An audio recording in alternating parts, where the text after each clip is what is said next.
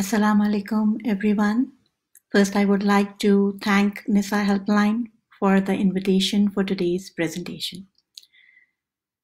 As you guys all know, these are difficult and very unpredictable times, especially for people who have lost their jobs, people whose family members have been impacted by the virus, for women who are in domestic violence situation. NISA Helpline is doing great work. It is tough sometimes to reach out and share your problems and concerns with families and friends. NISA offers 24/7 free services for these people to provide emotional support and guidance. This helpline is to assist in helping in creating a plan of action for the best possible solutions. NISA relies on your generous donations to continue to offer these much needed services in the community. Please donate to NISA Helpline. Before I start, let me just introduce myself. As you know, I am associated with a nonprofit organization, Islamic Family Social Services Association. It's called IFSA in short. I've been with the association for the last 13 years, and I presently serve as the clinical director. By profession, I am a registered psychologist and have been providing counseling within the community for the last 10 years. Just to kind of share with you a little bit about the organization IFSA, it's a non-profit organization, and it started about 30 years ago out of Edmonton by a few community members with a small food bank. However, today it is one of its kind organization in Canada with 20 plus staff providing multitude of programs like essential needs program. We have second largest food bank depot in the city, catering to about 5,000 individuals and families per month. Mental health support, outreach, family support, newcomer, refugee support. We have a youth program called the Green Room. It got an award as well. Then our second largest program is our domestic violence program, which is funded provincially. Then we also offer education and psychotherapeutic groups, trainings and workshops. In December last year, we started a helpline for information about community resources and support. So do please check our website, ifsa.ca, to check all the services that we offer. So today, my topic of presentation will be anxiety in children. Overview of my presentation is initially I'll be talking about what are the general symptoms of anxiety, specifically in children, different kinds of anxiety and how it starts. And then in the end, I will be discussing different strategies to deal with anxiety in your children. Anxiety can be defined as fear of the unknown. Like adults, children also get anxious in unpredictable situations. For example, if you are moving to a new town, of course, the house will be different, new school.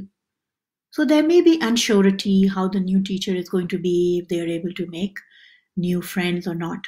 So that unpredictability causes the fear, which leads to anxiety. Now, anxiety symptoms can be physical. It can be through thoughts, emotions, as well as behaviors.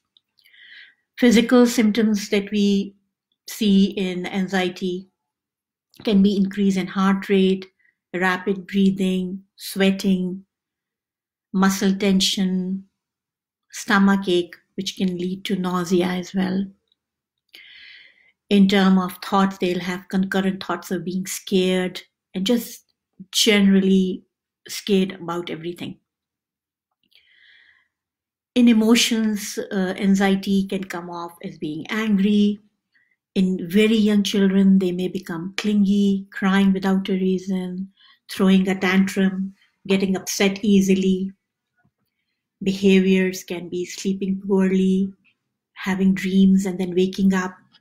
Children can sometimes start to wet bed as well, and then just becoming quieter than usual in some cases.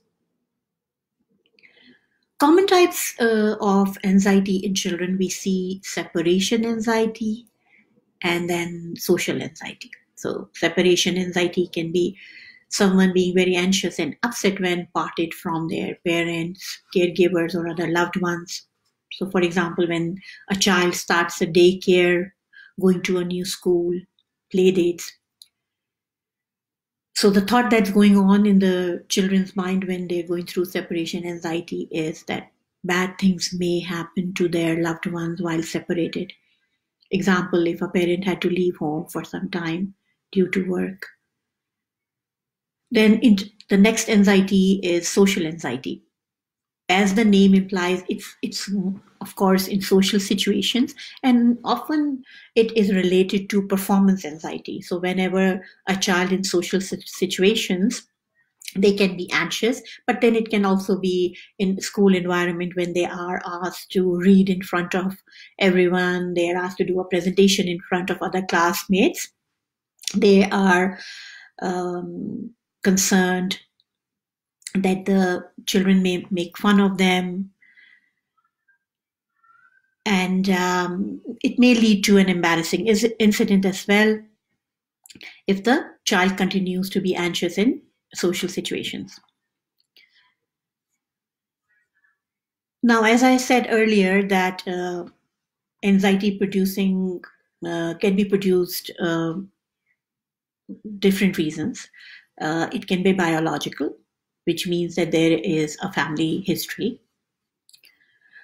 It can be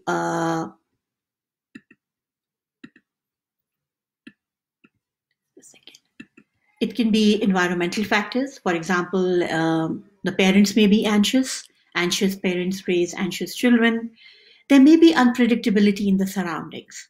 Children grew up in refugee camps. They're coming from war-torn countries. Uh, in regards to current situation, there may be a lot of unpredictability in children's mind in regards to when their schools are going to be reopened, and this all leads to anxiety. Psychological factors may be just their temperament, again leading to history of anxiety in their family. Also, they can be troubling early childhood experiences. The parents got divorced, there was conflict in the home, which can lead to psychological factors leading to anxiety and depression. Now, just to make the distinction, anxiety is not always bad. There it is, it can be good as well. Usually, a little anxiety is normal in children and adults because it provides us motivation to complete tasks. For example, these days, children have started school, they're getting their homework and assignments to complete at home. Some children may be in a very relaxed mode and not complete work on the assignments, while others may feel anxious and responsible that they have to finish in time. So that's all good as anxiety. Excessive anxiety is when it interferes with our day-to-day activities. So in children, if they are anxious going to school, playing with friends, attending, for example, a swimming or a karate class, so then definitely the parents, they need to connect with a professional like the child's pediatrician or a mental health therapist. Because if this anxiety continues, it can really affect their child development and hinder the child's progress in other ways, academically, socially, etc. So let's talk about some of the interventions that you could use. Or in other words, strategies that you can apply helping your child deal with their anxiety. So the first thing is, rather than trying to eliminate anxiety, we have to teach the child to manage it. Okay. And the first thing is that you start to have a conversation with the child when you see the symptoms. So once you start conversation, and you have to maybe help the child in how to express those feelings. Research tells us that children, it's very difficult for children to voice their feelings. Often they show it through their behavior. So if they're crying a lot, they're getting angry, they're throwing tantrums, then we have to sit down and explore with them what is actually happening. Okay? Ask them to identify where they are feeling the anxiety and actually name that feeling. So, for example, if they are having consistent stomach aches, so ask the child to name that stomach ache if it's becoming regular. So, for example, the child names it grumpy. Okay. So then what you are trying to do is actually you are turning the feeling into a thing. Okay. And you are making it a reality that is there. If something is there and you are accepting it and the child is accepting it, then of course you can try to come up with a solution on how to manage it. While you are trying to manage your child's anxiety, of course, you have to explore what is it that's actually causing that anxiety. So to decrease it or to remove the stressor from their life. Another thing is it is very important that once you start to notice those symptoms, you do not delay or avoid responding to anxiety. Often I have seen clients who have come to me and say, you know what, I have talked to my parents about these feelings, and they say, oh, you're too young to have anxiety or depression. So they don't feel validated. So the important thing is that once you start to have these conversations with the child and you start to have these conversations, it helps the child to think about them and then learn different ways to deal with it. So coming back to the delay or the avoiding part, what it does is if we start to avoid a certain feeling, it's a short-term solution, okay? But it increases over time. It may escalate even. So as I said before, if a child starts to show symptoms that I have mentioned earlier, okay, rather than just taking her out of that situation or just negating that it is not there, we have to teach the child to manage it. That is actually the key to managing anxiety. If you avoid it and if you tell your child to avoid it, this will become a coping mechanism for the child. Okay? And the child will not learn to deal with it. And then it will become a cycle, just pushing it down all the time. Now, also, when you are teaching your child to manage it, one thing is you have to let them know that this is a reality, what they are feeling. You can't tell a child or promise the child that these fears are unrealistic. So, for example, if the child is anxious about a test, okay, you can't say that he won't fail a test. I mean, this is life. He or she is going to come across situations that are difficult, that are hard to deal with. Okay, and the important thing is that we express confidence that it is going to be okay. It will pass. Even if he fails the test, one thing that he's going to learn is what to do, okay, different next time so he can pass the test. And once the child sees that you have confidence in child that he can deal with it, I tell you, it will reduce the anxiety in the child. Okay. Another strategy is when you are talking to the child is that you have to respect your child's feeling. Okay, but do not empower them. So what that means is when you are listening to the child, you have to validate the feelings.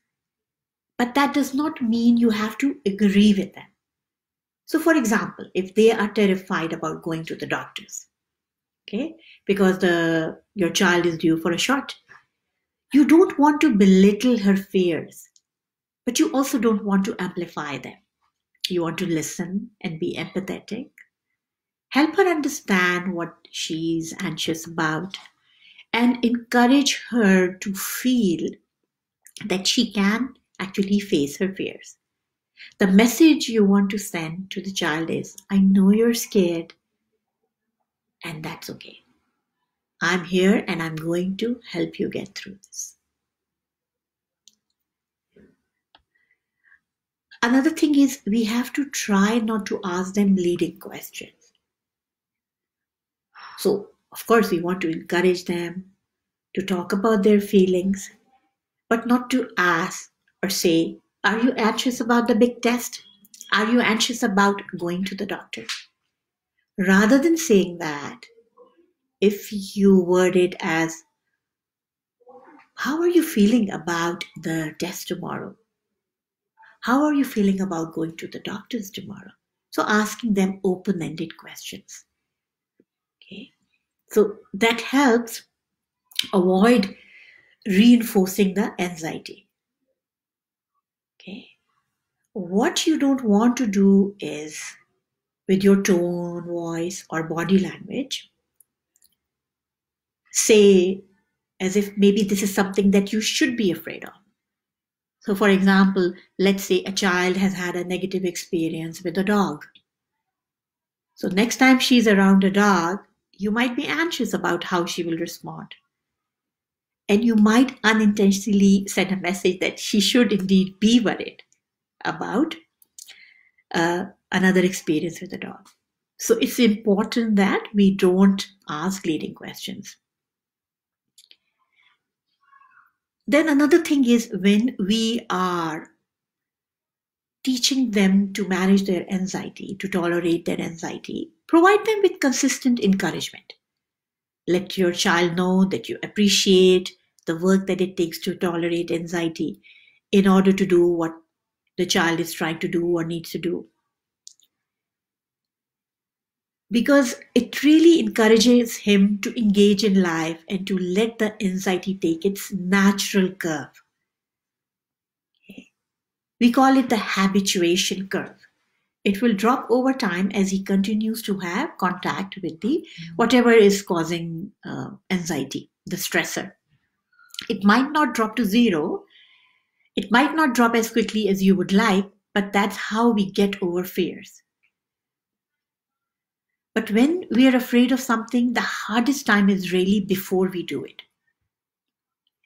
So it is important that we encourage our child, okay, to manage their anxiety, keep providing them with encouragement when they are doing it, but then also try to keep it really short, the exposure to the stressor. So going back, if the child is anxious about going to the doctor, so just keep it short. As soon as they get their injection, just leave the doctor's clinic. Another thing is while you are talking to the child about their anxiety, it is important that you think things through. Having a plan always reduces the uncertainty in a healthy, effective way. So have a plan with your child. That's also part of managing anxiety. Okay? So for example, because that fear can actually come true. So it helps to talk through what would happen if the child's fear came true. How would she handle it? So, for example, there might be a worry with the child that what would happen if the parent doesn't come to pick her up one day after school. So then you sit down and you start to make a plan with the child. So if the father or the mother doesn't come at the end of the school to pick them up, what would they do? Okay. Well, I would go and tell my teacher that my mom is not here. And what do you think the teacher would do? Well, then she would call the mom. Okay, or she would wait with the child. So just think things out, because what you're doing is you're also actually teaching the child to come up with solutions when they are um, in a problem, or if they face an issue. And when we sit down and talk with them, ladies, we are also giving confidence to our child that they can make that decision. We can also come up, for example, with a code word with the child. For a child who's afraid that a stranger might be sent to pick her up, decide a code word that the child can ask for when someone different comes to pick the child up. One thing that is very important is that as parents, we are role models for our children. So the way we model our own emotions, okay, that's giving cue to the children how they have to be. And kids are very perceptive. They are going to take it in if you are anxious. So for example, if they hear you complaining on the phone to a friend that you can't handle the stress or the anxiety, of course, that's the message that you are giving to the children. So you don't have to pretend that you're not anxious. Okay? This is also part of being realistic, being a role model, that we have to teach our children that we also go through stress. We may be anxious as well. Okay. But then this is how we have to deal with it. Okay. But then we have to tell them in a calm manner. Okay? Because it is very important that children learn how we are dealing with our own emotions.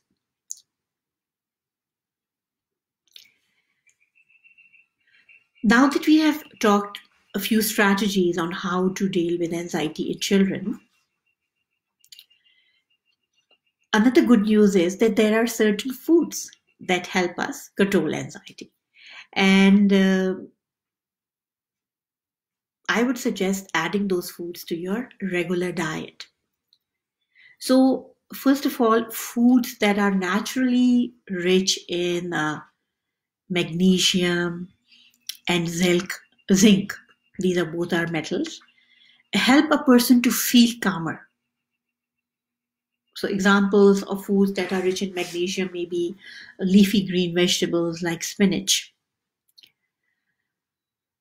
And foods that may be rich in zinc are walnuts, they may be pumpkin seeds, oats, fish like salmon, avocado. These are all foods that are rich in magnesium and zinc, and it helps the person to reduce their anxiety.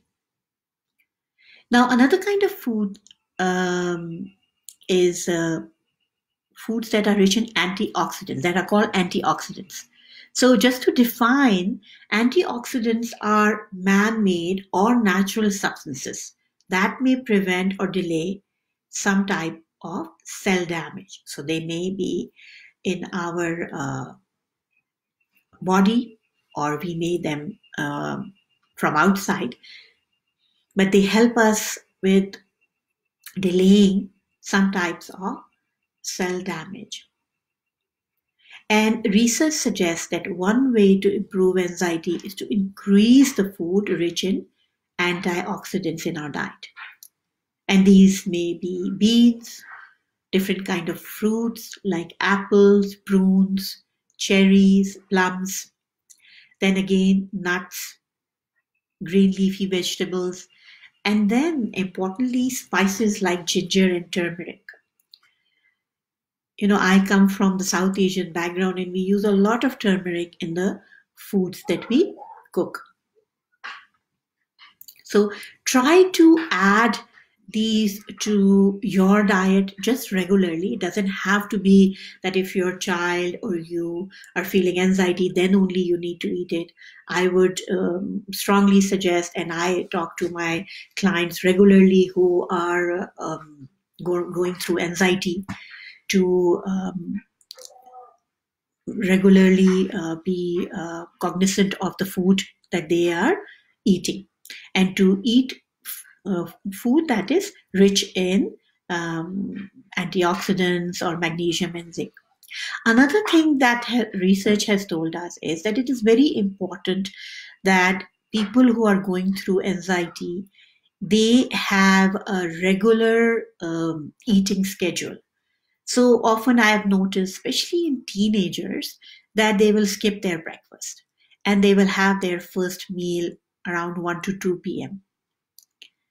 So one can imagine, if they had their last meal at 6, 7 p.m. the night before, and then they eat the next day at 12 or 1 p.m., how long the stomach did not get any nutrition, the body did not get any nutrition. And then, of course, using that nutrition, there are so many chemical reactions that take place in our body, which result in producing the required chemicals that the body needs to continue to run the systems. So it is important that children who are not eating regularly to at least have something in the morning within the first hour when they wake up. It can be fruit, it can be yogurt, they don't need to have a full meal. So then their metabolism starts. Now, let me talk a little bit about children anxiety and the current situation with COVID-19. Now, as you all know, coping with the uncertainty around COVID-19 is challenging for most adults. So, of course, kids may be having an even tougher time during this pandemic. There is social isolation, they're off from school for an extended period of time. They don't know when they're going to see their friends again, have PE, gymnastics, enjoy all those things, go back to their classes. And this is important that parents have conversations with their children about this unpredictability of the present time. Now, it is also important that both parents are on board with what is being discussed with the child, and different messages coming from one parent to another can confuse them and possibly make the child more worried. As I said before, that parents are the role models, and how we manage our own anxiety is giving cues to the child. So this is very important that first we try to manage our own anxiety. Think of the right words and language before you go and talk to a child. Sit together, husband and wife, discuss first how it will be related to the child, especially families where the parents have lost their jobs, they are worried about their finances. There may be family members who are impacted by COVID-19 as well. So it is important that when we are talking to our children, we talk to them in age-appropriate language. Okay? And then if the parents are feeling really anxious due to the unpredictability and due to other stresses related to finances or illnesses, then do please check with a mental health professional, because your health matters the most. In regards to talking to the children in regards about the current situation, first thing is there is this constant news feed that's coming up, and then there is information overload. So your child may be confused or unsure of what is really going on around them. Ask them first when you are sitting down with them, what do they know? And what are their worries in regard to the current situation? So when you sit with them, open the dialogue with them, you can maybe have a family meeting. Okay. So sit down with them, ask them, what do they know about the situation? What are their worries? What they want to know? Don't be afraid to talk about it. And make sure you talk about and if there are any myths around this current illness. It's okay to provide them with reassurance during this time. Don't be afraid or hesitant to tell your child that you have some anxiety around the situation as well. Normalize their worries by helping them know that it's okay and healthy to worry a little, and it keeps us safe. But we never want to let the worry take over and become unhelpful.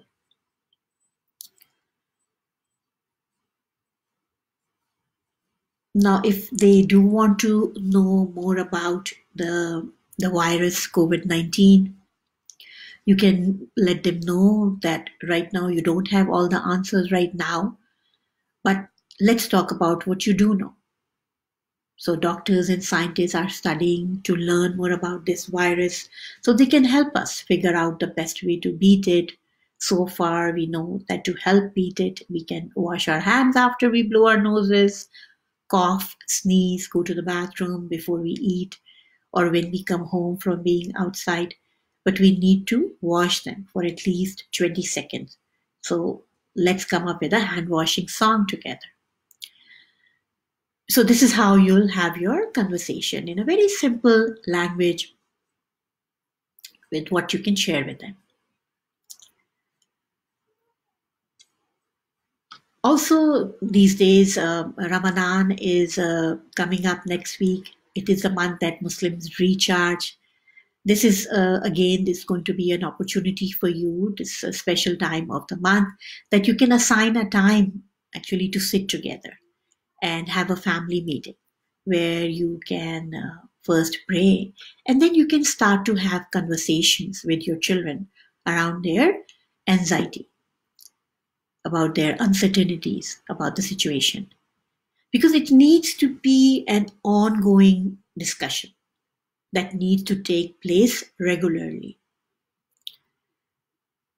Think of having your children at home not as something that is a challenge for you, but think of it as an opportunity where you can sit down together, especially in the month of Ramadan, pray together, have conversations that you never had with them before.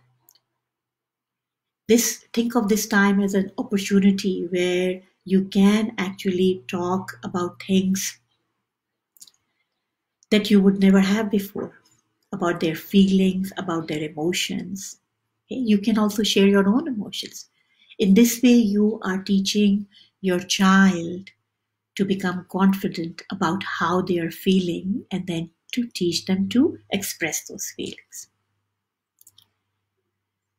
So, this brings us to the end of our presentation today. So, in conclusion, just want to kind of summarize what we learned today is we I talked about how to talk to your child so they can manage their anxiety better. We talked about a few strategies that you can use when you are teaching your child to manage their anxiety. I also mentioned if it is excessive anxiety, if it is hindering their daily routine, day-to-day activities, then definitely you need to connect with your family doctor or child's pediatrician or a psychotherapist. Then also we talked about some strategies, as I mentioned, to help your child manage anxiety.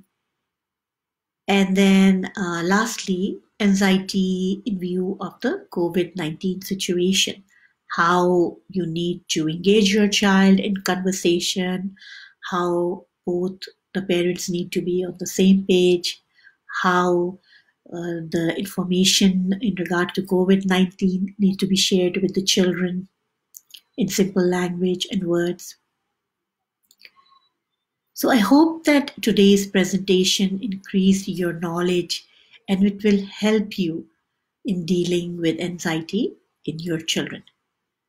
Please do remember us in your prayers in the coming month of Ramadan, and do remember to support Nisa Helpline and donate generously. Thank you so much.